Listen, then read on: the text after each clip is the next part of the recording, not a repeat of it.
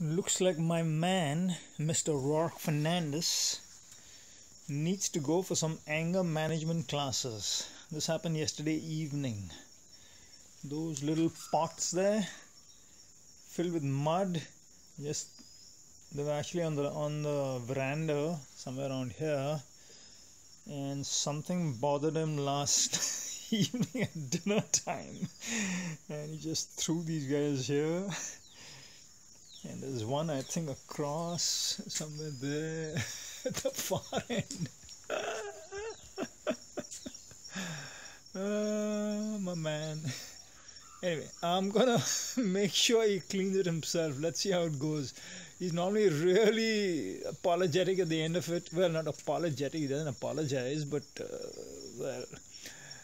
apologetic from his face, I guess.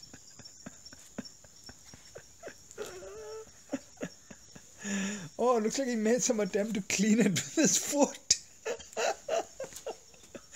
So the mud has gone there. What a guy, what a joker. Well, there you go.